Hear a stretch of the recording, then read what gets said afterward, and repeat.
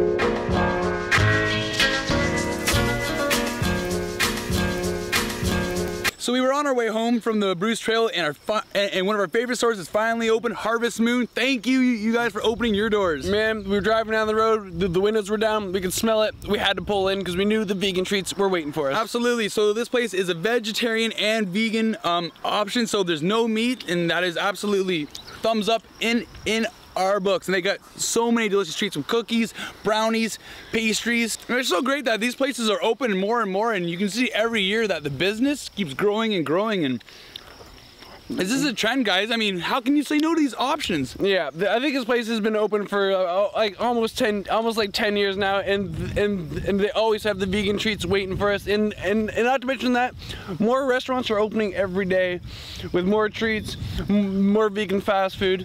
And one of the coolest parts about this place is that they actually grow a lot of their ingredients here. I mean, this is a beautiful place. Even their house is like a mud wall, eco-friendly place, and it's really doesn't take a lot of power, and it's really working with nature and not against it. And that's something we all got to get on board with, and just stop fighting the easy way to do things, the healthy way to live. And I mean, this is a chocolate chip cookie. There's no need for an animal to die for me to have this cookie. It's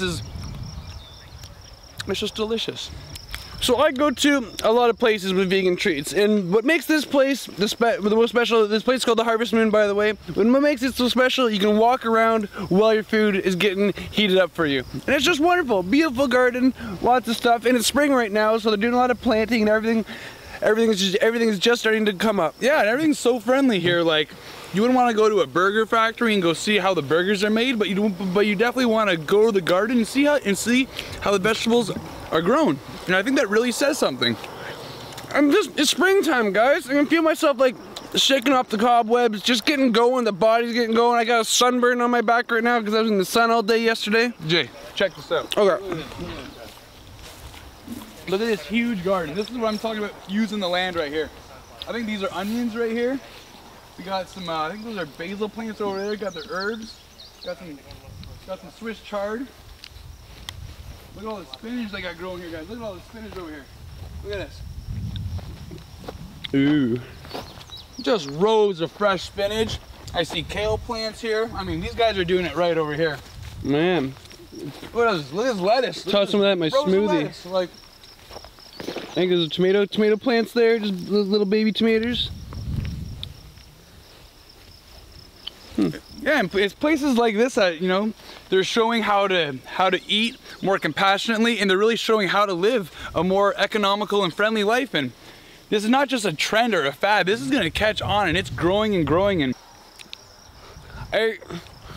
that's 2 cookies down. That was a delicious walk around the garden and just checking everything out. I want to wrap up this little segment by saying, if you guys aren't vegan yet, I mean, I would just highly consider maybe trying some more vegan options and really exploring how delicious this lifestyle is, and just kind of maybe try it for a couple of weeks and see how your body feels. And also take a look around for vegan shops. I mean, you can eat these treats and not feel guilty about it, and it feels so good knowing, you know, you can crush a brownie or 4 cookies and you're not going to gain a lot of weight compared to eating those cookies filled with the milk and the dairy. And I don't want you guys to feel like it's all or nothing. You can start by slowly transitioning and exploring, and you'll find that over time momentum, and next thing you know, you're vegetarian. Next thing you know, you want to go vegan. 3 years later, you've completely transformed your lives. Yeah, and if you go a couple years, you're gonna find all your vegan hotspots. You're gonna know your favorite vegan meals. You're gonna know when the shops open up in the summer, where to go. If you want some brownies, you want some cookies. You can always find what you need nowadays, and not to mention that the vegan stores are opening up everywhere. Just gotta take a look and find them. We gotta get going. I smell those samosas from over here. I'm getting hungry. I'm gonna go demo all those brownies, but first I want to get the carbs in us, so we're gonna go check that out. Let's go.